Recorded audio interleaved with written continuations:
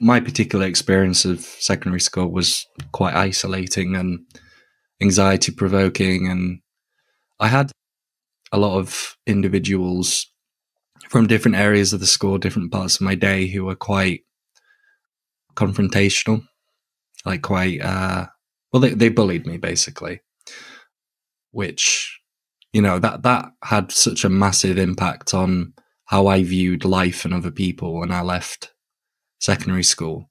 Is that something that you've experienced, that kind of bullying aspect? I was like traumatized when I left. I didn't know what to do with my life. That's why I say I struggled a bit even in my 20s, because it was like I was having trouble holding a job. I was unemployed. Most of the jobs I did held were in the nightlife, so like dishwashing for bars, sure, and whatever. And it was like, it just wasn't an easy environment to be in. Your life was a mess.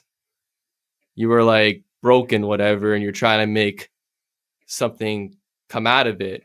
That's sure. what made me take rap more seriously at 19, because I just felt like I needed something to do. Part of the reason why I say stay blessed at the end of my videos is that I'm happy that things didn't get worse for me.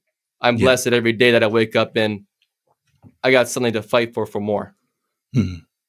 Well, you know, when you were telling me about your story sort of in the pre-chats, you know, I identify a lot with, you know, what you're trying to do at that age that you're talking about, around sort of early or late teens, early 20s. My focus was to be an athlete. So I was like, oh, right, I need to get on that. And that sort of endeavor, that idea in my head of getting to a certain place, was enough to kind of pull me along through all the difficult times at school, particularly.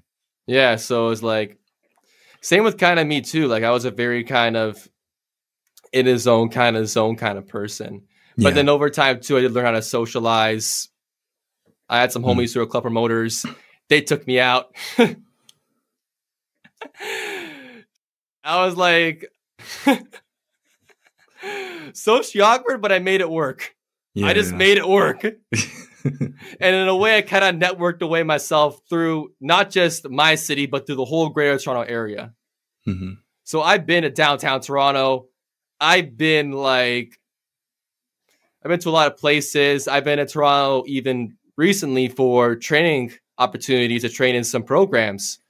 And is that programs for you or programs that you're helping?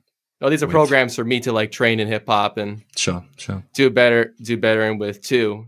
But like I'm happy I went through it. It made me into a better artist at the end of the day, because it helped condition yourself to work on yourself and figure out more of what you got to do.